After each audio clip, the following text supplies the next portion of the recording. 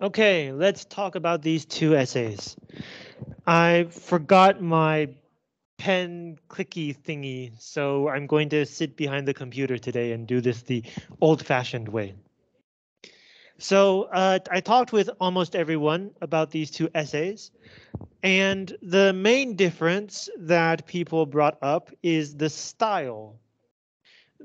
The most obvious difference is in the correct grammar or lack thereof. So for example, the human version sometimes does not follow the rules, uh, especially in this paragraph.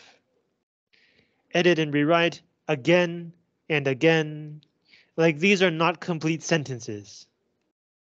And in the next paragraph, the vision thing. This is also not a complete sentence. Whereas if we look at the ChatGPT version, it says, think about the pace of your writing and the emotions you want to convey. No, sorry, wrong one.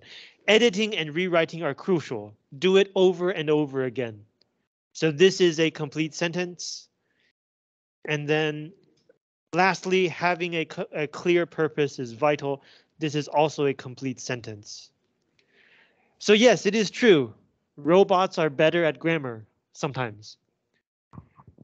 But the author of the human version decided to use incorrect grammar for a reason. It's not like the author didn't know this was incorrect. And I would know because I am the author. So why did the author choose not to use correct grammar? There are two possible reasons. One is to illustrate this line. Every rule can be broken if you have a good and clear reason. So when the author breaks these grammar rules, there must be some kind of reason. Let's look at this one. Edit and rewrite again and again. This could be one complete sentence. It could be edit and rewrite, comma, again and again. That would be grammatical. But instead, the author has divided this into 3 sentences. Why? Well, it gives a different kind of effect. Remember that we as humans think about what we read every time we hit a period. So when we finish this part, edit and rewrite, we think, oh, yes, okay, yes, we do have to edit. We do have to rewrite. Yes, that makes sense. But then the next sentence, again. So, oh, so once is not enough. We have to do it again. OK. And then the next sentence, and again. So not just again, but also and again. So one more time. So in fact, dividing this into 3 sentences emphasizes the fact that you should rewrite and rewrite and rewrite. It doesn't just tell you rewrite 3 times. It makes you experience going back again and again as you read. And by giving you that experience, it emphasizes the point. And this sentence, why does the author choose to write it in this way? Again, if you think about, if we look at the ChatGPT version, it says, having a clear purpose is vital. Yes. But this is also repeating the first paragraph. If you have a good reason, clear and valid reasons. Like the essay has already mentioned this more than once. So the author at this point thinks I don't have to repeat the whole thing. I can simply remind you. And so here, instead of repeating, the author simply points to what was already mentioned. And the effect that this has on the reader is that it makes the reader think. What is the vision thing? It appeared earlier in the essay here, the vision thing. We call this a callback. It calls back to something earlier in the essay. In fact, the author here already tells you I'm going to talk about that later. So when the author finally talks about it, he doesn't have to explain the whole thing. He can just remind you, hey, I told you I would talk about this later. Well, now I'm going to talk about it. It's a more direct form of communication, and it's shorter. English loves shorter sentences, usually. So that brings us to the second difference. Not just grammar, but also the style. The reason the author does not always use correct grammar is because he wants to create a kind of style. Now, style is more subjective. Different people will react differently to the same style. So for instance, some students, some of your classmates said that it's harder to read the human version because they have to think more about when the grammar breaks down.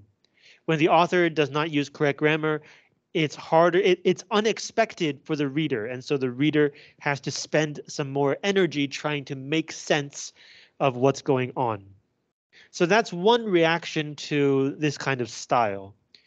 But some classmates also mentioned that the style seems to be more personal, like the author is talking to you. It's more intimate. It's more like oral communication.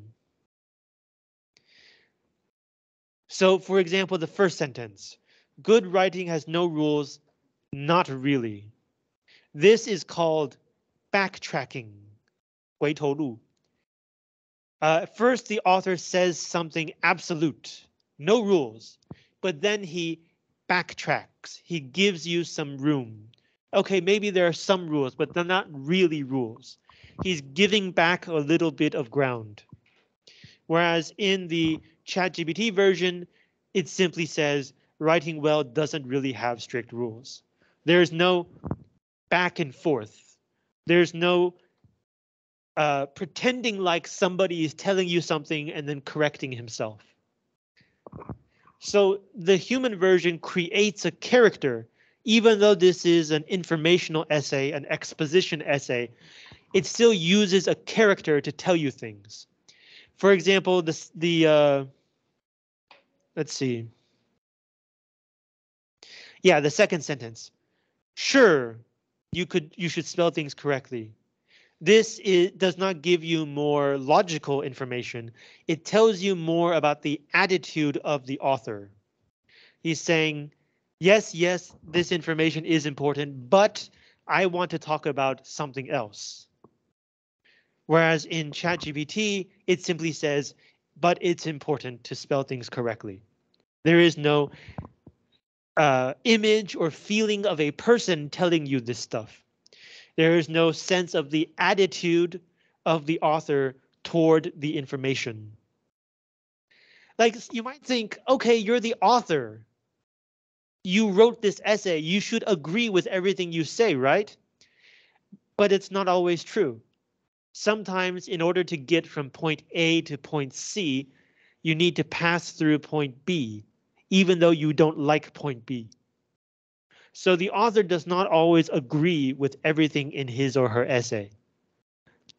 The author does not always enjoy talking about everything that is in the essay.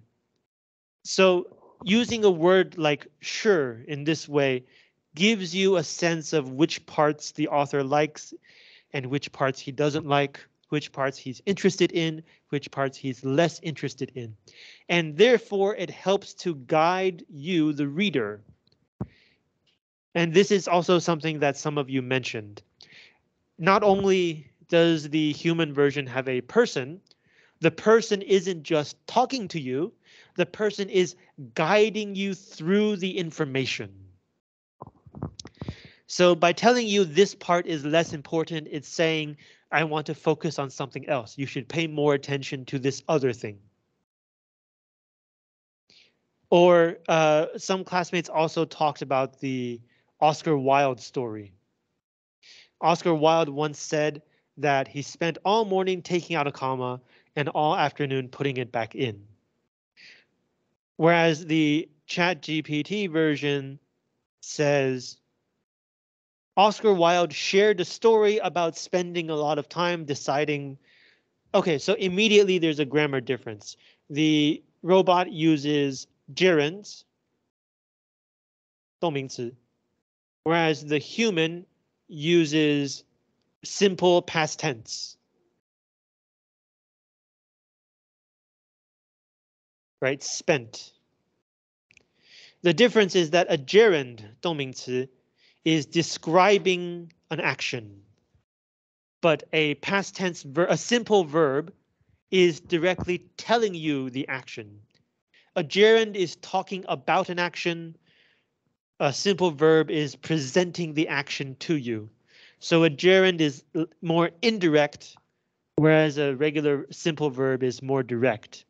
And as we saw 2 weeks ago, when you're telling a story, you want to use more direct language. And then another point about style that some of you mentioned, the part about sentence length. The robot says, slow the reader down by writing longer sentences, adding concrete details. Wait, hold on, that's the human version. The robot says, to slow down their reading, use longer sentences, add details, and guide them toward your main point.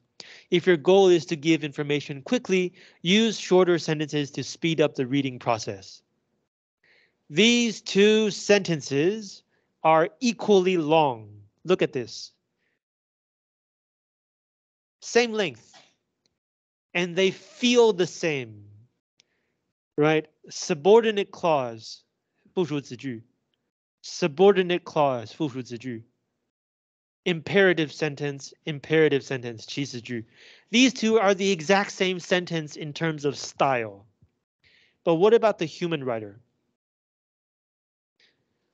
Where do you want the reader to feel things? Okay, so first of all, the writer is not just giving information, he's asking you, the reader.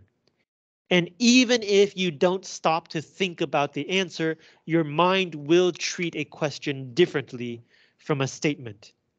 When the robot says to slow down their reading, and we read the sentence, we think, okay, so if I need to slow down the reading, this is how I can do it.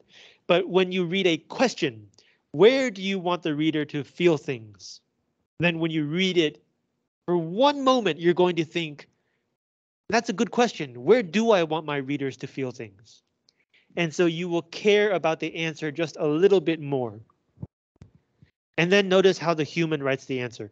Slow the reader down by writing longer sentences, adding concrete details, and gesturing toward your theme. Long sentence. In fact, it's longer than the robot version. It uses gerunds to create distance. It uses abstract words to talk about concrete information. Kind of ironic, 有点讽刺.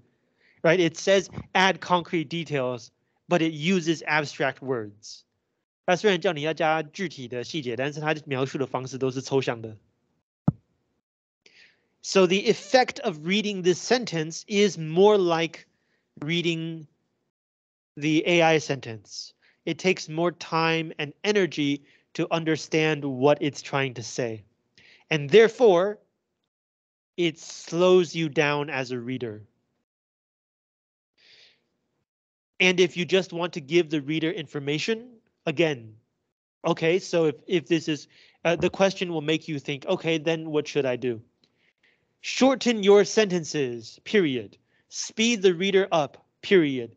Stay out of their way, period. So when the author tells you to shorten your sentences, he uses shorter sentences. Not only is each individual sentence short, when you add it together, it's still shorter than the sentence that AI used. If you remember here. It's about the same. Okay, it's about the same length. But it uses 3 short sentences to really emphasize this information. Every time we hit a period, we think about what we have just read. So those are the main differences between a human writer and an AI writer when giving information. Even when the point is information, it's not enough to present good information. You must present it in a way that the reader will find it easier to understand and easier to remember. Otherwise, there's no point in giving the information. Anybody can read Wikipedia, but not everybody can understand and remember Wikipedia. That's the difference. So when you write an exposition essay, think about that. First of all, of course, what do you want to explain? What information do you want to give? That's just the first step. Then you should think about your attitude toward this information. Do you care? Why do you care? How do you feel about this information? And use language to show the reader which parts you care about and how you feel about this information. And finally, remember to manage the relationship between you and the reader. It's not just presenting information. It's not just presenting information in a logical way. It's guiding the reader through this well-presented information. It's the difference between throwing your reader into a museum and leading your reader through the museum. 把文章想成在逛博物馆，你必须要当向导，去带领你读者去了解这些资讯。And so one group also said, because the author tries to guide the reader in this human version, it makes them trust the author more. When you can see some kind of person behind the words, it automatically makes you trust the information more. Of course, not always. Sometimes if you choose the wrong kind of character, it can have the opposite effect. For example, if you write an essay about nuclear power, 核能, and the character that you create for the essay is a 10-year-old kid who uses simple language, that may not make the reader trust you very well. Because what does a 10-year-old kid know about nuclear power, right? Why should we trust this person? So when you create a character for your information, make sure that it is a suitable character. In this case, the essay is about writing English well. And so the author doesn't have to say, I am this person, I have this experience, you should trust me.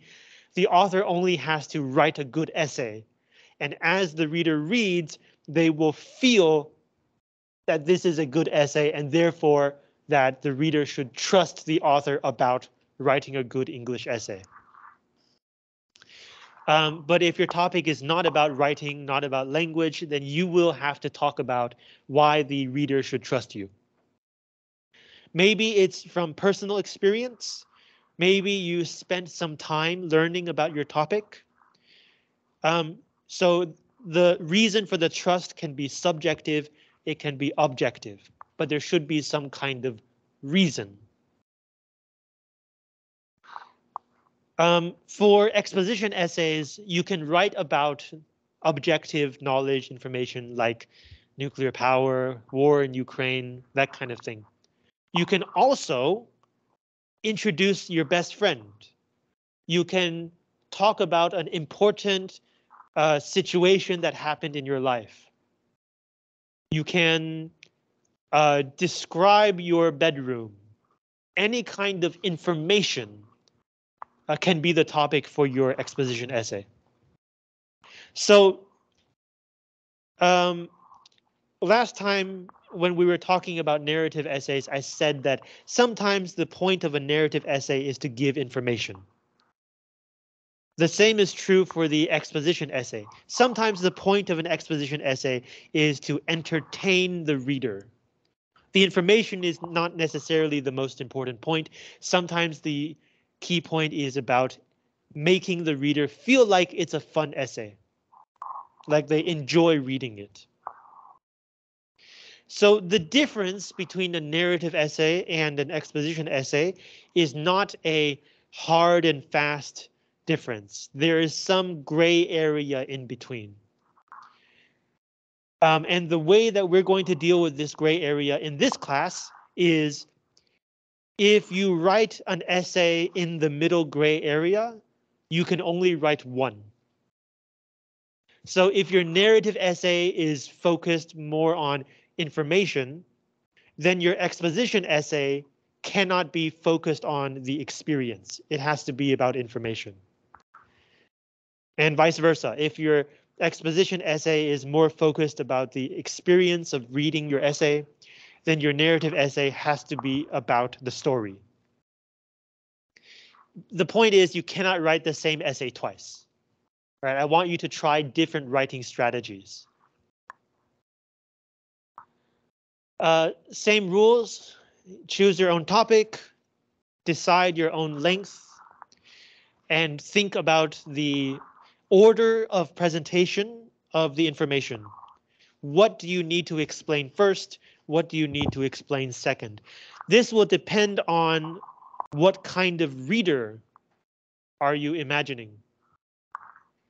When you present information, there will always be some assumptions. You will always think that your reader already knows these things, but not yet those things. Where do you start explaining? And which parts do you not have to explain? When you explain something, this can be a bit difficult because most things just exist. Most things do not have an order to them. And yet writing is linear. It has a beginning and a middle and an end. So you have to decide what order are you going to use. If it's something that happened, then maybe you want to follow chronological order, 时间顺序. But if you're describing something that has no time, what order will you use? Maybe if it's a space, you can go from the entrance to the exit, from outside to inside, or maybe inside to outside. If it's a thing, maybe from the top to the bottom, or from the bottom to the top, left to right, right to left. If it's a person, maybe from the outward appearance to the internal personality, or maybe you want to start with the personality and end with appearance. But if you're describing a process, I've had people write recipes like how to make a cake. That's also exposition. Then the order will be more obvious because it's a step-by-step process. But you do need some kind of order. You can't just throw all the information on the page. Right. One last reminder is that ChatGPT is best at writing exposition essays. It sucks at telling stories, but it's not bad at giving information. Therefore, it will be a little more challenging for you to write a better essay than ChatGPT that gives information. If you ask ChatGPT for help in writing your essay, make sure that it is only the starting point. The end result must be significantly better than the starting point. So it's not just changing out a few words. Sometimes you will really need to sit down and think, what perspective, 角度, am I writing this essay from?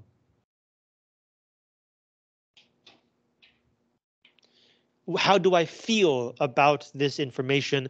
Which parts do I really want to make my reader care about? And then there's also all of the advice in this essay that I gave you. Okay, questions about exposition essays? The other two essays will also be exposition essays, but will be specific kinds of exposition. After the midterm, we're going to write a cause-effect essay, and then we're going to write a comparison-contrast essay. Both are specific ways of giving information. For this essay, you can use any kind of strategy to give information, including cause effect or comparison contrast. If you choose one of those two, you're going to end up writing 2 cause effect essays or 2 comparison contrast essays, but that's your choice. So next week is a holiday. But before that, you guys have homework already, right? Where is it? Today is October 2nd. Yes, your narrative essay draft is due by midnight tonight. If you have not yet submitted your essay, please do so. You can only submit PDF files, so please save as PDF. Please double space 2倍行距, that way I have space to mark your essays. And as always, beware the Google Docs error. Make sure that your essay does not look like this. So by midnight tonight, you have to submit this. Next week is a holiday, no class. The following week, before next class, I will finish marking all of your essays, and then I will upload them to this, no, where is it here? This Google Drive folder. After I finished uploading all the essays, I will write a letter to all of you telling you I finished. And so before next class, please go and download your essay, look at what I have written, and prepare to ask any questions that you have. Next class will be another one-on-one conference, and we will look at your essay together. And you can ask me questions, and I can explain some of the things I wrote on your essay. I'm going to mark it by hand using an e-pen. 我用电子笔来改. So it will give you a chance to practice reading somebody's handwriting. 让你练习读那个手写英文. Let's see, I think there's one more thing to say, right? Which is 补课 is, yeah, this Friday, 3rd and 4th period, EE 501, we're watching a movie.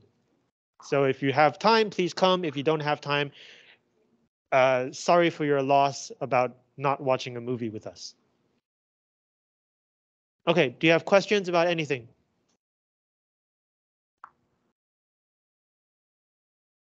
Okay, so it's too early to let you go.